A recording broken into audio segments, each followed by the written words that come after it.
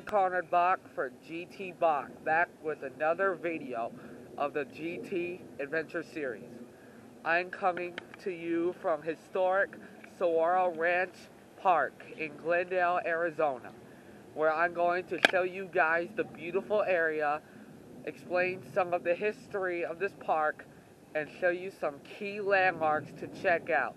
That's all coming up. Sahuaro Ranch is known today for tourism, recreation with a park featuring playgrounds, dog parks, sports fields, and verandas. But that is the new Sahuaro Ranch. In this video, we're checking out the historic Sahuaro Ranch. The historic ranch is set on a plot of 17 acres and was first established in 1886 by William Henry Bartlett and his brother Samuel Colcord Bartlett. Many buildings were constructed, and there were buildings for the ranch hands, superintendents, and family and friends. There are lots of plants, including rose bushes, palms, and more. In 1972, the city of Glendale purchased the last 80 acres of the ranch and set aside 17 acres for the historical area, thereby preserving the original buildings. The remaining land was used for picnic areas, ball fields, a children's play area, and other city facilities, like the public library and Glendale Fire Station. The ranch was put on National Register of Historic Places in 1980. Some cool facts about the ranch are that many animals were raised there. Draft horses and mules powered the different equipment operated, and in the 1890s, somewhere between 500 and 1,000 hogs were raised before being shipped by train to the various markets of the United States. Harry Adams, who was the second superintendent, founded one of Arizona's first fruit growers associations and was even in charge of a horticultural exhibit at Arizona's 1890 Territorial Fair. The guest house, which was built in 1898, was designed by a Chicago architect named J.B. Silsby, and the house was completed in a very impressive 72 days. Electricity came to the ranch in 1899, and automobiles were first used at the ranch in 1905. The first long, stable cotton was planted in 1915. Unfortunately, in 2017, there was a tragic event when a few buildings were burned in an arson incident. Fortunately, many of those buildings were restored before 2020, with a total cost of $331,870. This is the Blacksmith shop, which was first built in the 1890s. It first started off as a blacksmith shop, but in the 1920s, Sahuaro Ranch became significantly mechanized. The shop became a machine shop and was equipped with many tools and machines dedicated for automobiles and farm implements of the time. Sadly, the shop you see today is a replica of the original one due to the fire incident back in 2017. But a lot of the original equipment are still on display today.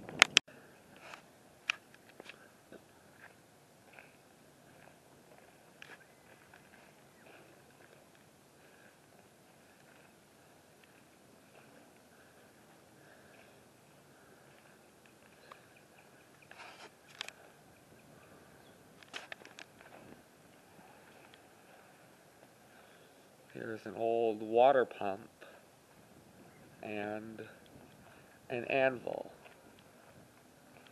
I think those are the jacks, like the jacks used to clamp stuff together when being worked on. Very impressive. And then that looks like an engine of some sort. This area over here is the dairy barn, which was built in 1928. Cows were on the ranch before this time, only to supply milk and butter to the original family. However, in 1927, when Richard W. Smith bought the ranch, cows were raised commercially. But it wasn't until 1932 that it became a retail business at Sahuaro Ranch. The milk house was also built in 1932 to supply the milk that came from the cows. Have you ever wondered how milk was processed back then? The first step was pasteurization to kill bacteria. That was done by heating the milk with steam produced by one of the boilers on the ranch. After refrigeration in a very large cooler, containers of milk were then transported into the pour room where it was drained into a machine. There was a centrifugal action provided by the machine. It divided the liquid into milk and cream. Sadly, the dairy barn and milk house are replicas of the original one due to the fire incident back in 2017, but it's still pretty cool to see. This is the well house, which was actually a very, very important building in the history of Sahuaro Ranch. It houses a groundwater well pump, and this building that we see today is actually a recreation of the SRP Salt River Project pump house from the 1920s. There was in the original pump houses, there was a wooden derrick which was erected to use and drill the well. Once the well was working, there was an electric pump that was installed in the lower half, and the project, which was drilled in 1919, pumped water into ditches. This was done to lower the water table, which had been arising as a result of irrigation, and it was unfortunately damaging crops by bringing salt and other harmful minerals to the surface. There was a drought that struck Arizona in the 1920s, the late 1920s, so they decided to use the pumped water for irrigation, and it is actually a practice that continues today. There was never a well at the site, as far as is known. Usually the project is located next to canals and laterals, so pumped water could be distributed to irrigation companies and customers. The full-scale model, which is seen today, of the early pump house was donated by SRP and was built in 2003 by the SRP employees. There is unfortunately no well underneath the pump, which was obtained from a well site near Yuma, and electrical transformers are currently not connected to any power source. This is the old pump right here, ladies and gentlemen. Man, that thing is gorgeous and big. I know it's very hard to see, but it's a big pump.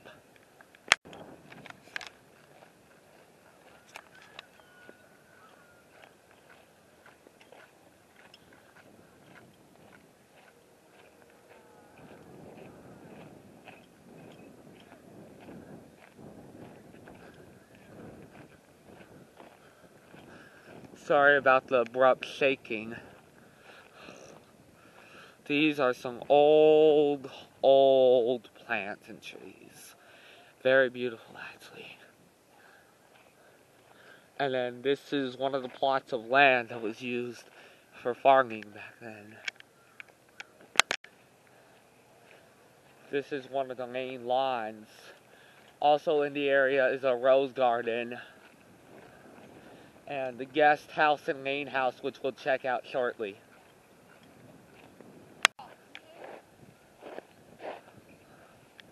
This, as far as I know, is the fruit shed. There's a sign right here, so let's see what it says. Yeah, it's a packing shed. It was constructed in 1891 and is one of the oldest buildings on the ranch, designed by architect James M. Creighton, which was a prominent architect in Arizona. How the shed was used, unfortunately, is not known, but it is presumed that figs, grapes, apricots, and peaches, which was grown by the ranch here, were prepared for shipping.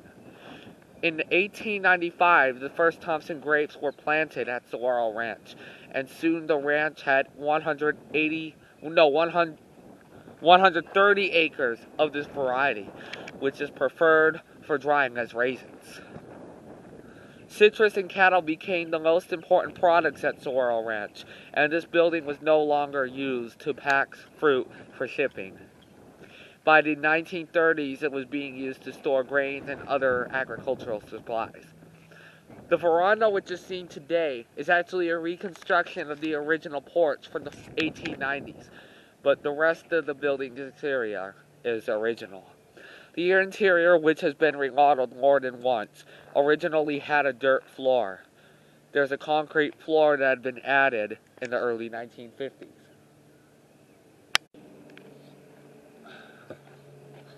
Over here is the main house and guest house, which we'll see very shortly. So this building right here is the main house. It was the home of the superintendent who managed the ranch for its owner, William Bartlett. The oldest section, which is on the right side, was actually built in 1891 as an office.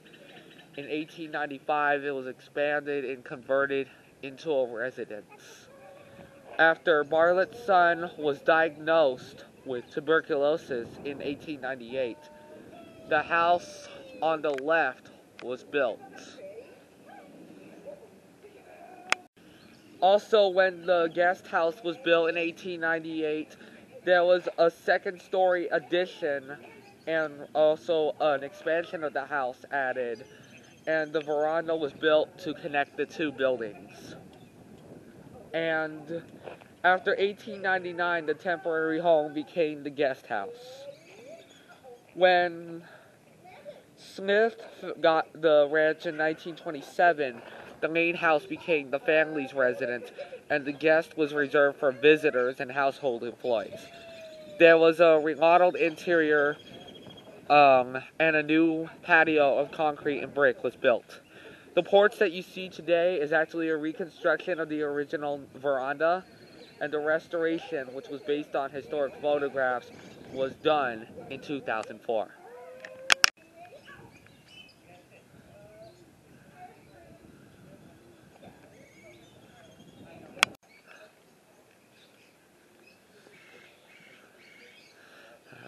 Over there is the foreman's house, as far as I know.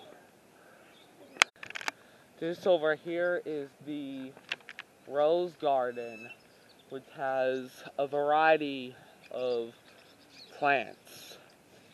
There's yellow flowers, and there's roses as well. I'm unsure when the rose garden was added, however. This over here is the Adobe House. Let's see what this says. The house, which is the oldest in Sahuaro Ranch, has been believed to be built in 1887, the year after William started the ranch. It was made of adobe bricks, which was actually made here at the ranch, possibly by using dirt that was excavated to create the crawl under the house. The first part was built with the adobe brick and then the covered porch on the west side. The porch on the south side, as well as the wood frame section on the east side, were added later. It was originally the residence of the superintendent who managed the ranch at the time, and after the main house was remodeled in 1895, the building was used to house ranch employees. When Smith bought the place in 1927, it became the office. Today, it was restored with a new concrete foundation in 1987, and the wood frame that you see now is not original. but was built as a part of the restoration project. Here are land speculators, rich men. They were all rich and they were buying land up. And this was really the only building you could see. This was like where you get invited to a big rich man's convention. And they'd come out here and they'd sit here and they'd talk about their land and what they were going to buy. And they divvied up the whole valley. And at this time here, see, they could walk around the corner of this building here and they could see all the way to Phoenix, down because there were no trees, no nothing. You'd be able to see the river and everything, and they're going, oh, I'm going to take that land over there, I'll take that over there, and we'll build the ditches here and irrigation over there, because they had to build everything. But unless they did, this place would never have been built. This is like the first modern city in the world, totally built from technology. If it wasn't for railroads and the technology to build the dams. The dams, yeah. Yeah, Phoenix wouldn't be here. Yeah, I know they built the Hoover Dam. I mean, it's one of the most one of the most modern dams of the time, and I know they built that because there was lots of water. There was lots of water on the Colorado River. So basically, all that stuff that's around the dam, if that dam weren't there, there'd be a lot of water. Well, the whole thing is this whole area is not just the Hoover Dam, but the whole area. The whole area, like all the this. way down to Yuma, okay, constantly getting water. There's a big hole in the ground over there called the Grand Canyon. Yeah. That water every year coming at the same time and the same amount. But the water that falls on your head here is useless. It's just a nuisance because it's the desert. Okay. Exactly. But the water that we use and that we need comes from all the lakes and all the reservoirs and everything that we built before. Otherwise, we couldn't live here because just one rainfall would be devastating. People would be, actually washed out of the way. Exactly. You can see even, like, have you ever been down to Memphis or something like that? And you see that two canals there? Oh, I've seen those, yeah. Yeah, okay, well, you'll see one canal there that for most of the year is entirely empty. Ooh. Big, long, concrete thing there that's entirely, the other one had water in it. Yeah. But the big one is only there for the water that's going to run off, because if that water, that's not used by us. That water that's in that big ditch when it rains and everything, they get rid of that before it floods us out. That's Okay. the water we get. We got to use it. Exactly. Well, So, yeah, otherwise you couldn't live here. right. Well, The water and the railroad. The land's great, but what are you going to do with all your produce? because all the water. I mean, even if you got a car, where are you going to go with all your... If you can grow oranges Yeah, you do have the railroad, yeah. Get a refrigeration, get packaged in ice. You can grow an orange here that's going to cost you hardly nothing to sell it in New York. Yourself rich.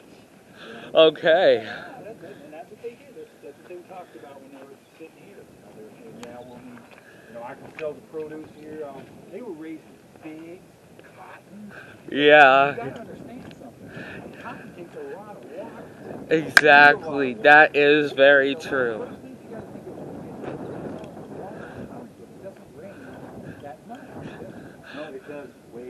Up north, and then they have the canals that bring it down there. Oh yeah, that's what I mean by north, the Grand Canyon, and then they have the pipes and the canals and the reservoirs.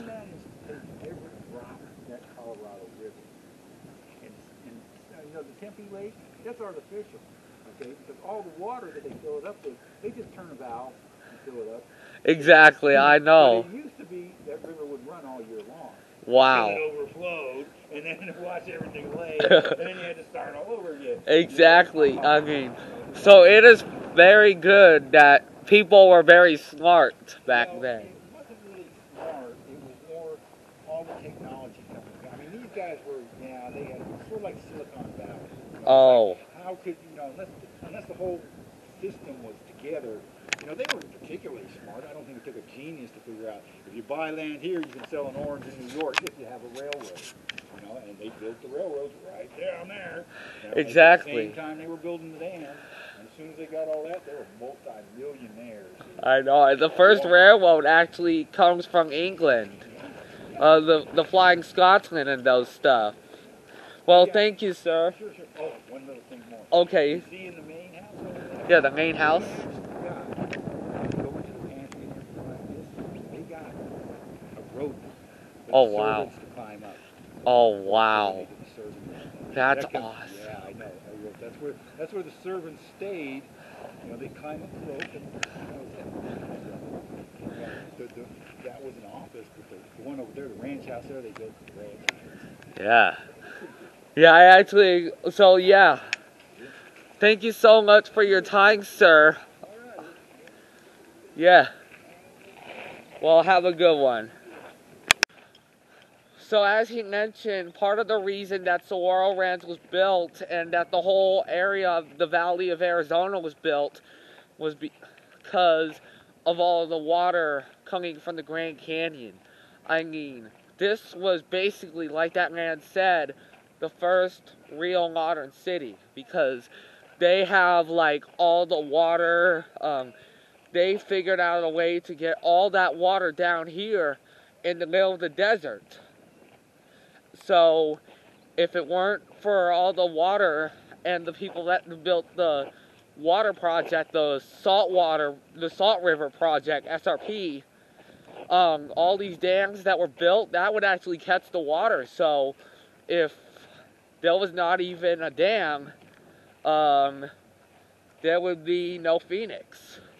So definitely very, very important history to say.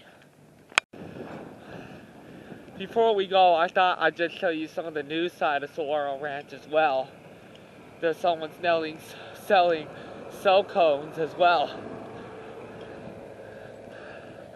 The Veranda area is actually closed, it looks like. Oh, that's just a sign. Oh, it's only for reservations. Okay. But I mean, this is kind of a vintage Veranda. It was built in the 1970s and 80s. You can see there's a lot of huge vents.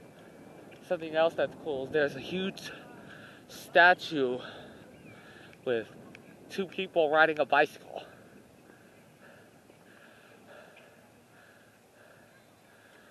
I mean, that is a very, very interesting way to ride a bicycle. You're on the front of the handles with your feet towards the back, and then the seat, which is technically where you sit while riding a bike, is where your passenger sits. Never thought of it doing that. So basically the news side has a lot of sports fields going on. Lots of sports events going on at the moment. So we're not going to head down there. But they also have playgrounds, people riding their bikes. And if you need to use the restroom while you're here, then they do have those. They have more picnic areas down here where you can sit. There's also a amphitheater, it looks like. And lots of good trails that you can walk down.